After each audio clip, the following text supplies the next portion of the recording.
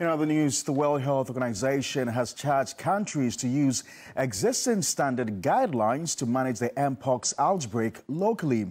The country emergency preparedness and response officer at the WHO, Dr. Sally Ann Ohene, in an exclusive interview with TV3 said the WHO is actively working on an updated version of the guidelines with focus on strengthening areas of surveillance. We're actually not starting from the scratch, because over 2022, 2023, we were reporting cases.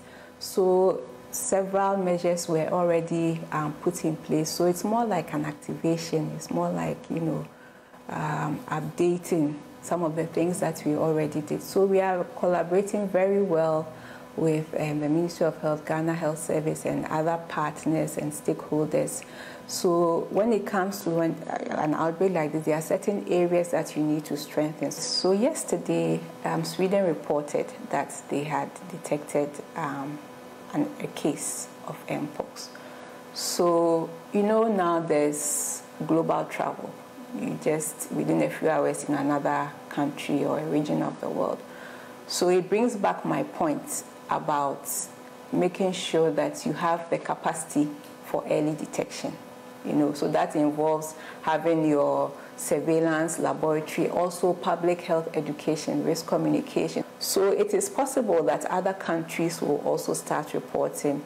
So another country may say, I've picked up a case and so on. It is not out of the ordinary, and it actually speaks to them being prepared. So that's what this public health emergency declaration is all about. Let's all get prepared. Let's collaborate. Let's support each other. Let's coordinate so that we don't have a disjointed, because when we work together, it's possible to quickly contain and then we save lives. So currently there are 2 vaccines that have received the green light. So what WHO is doing is working with countries to accredit the use of the vaccines in the country mobilized by WHO. But it's important to remember that as countries, we have to take responsibility for our own health.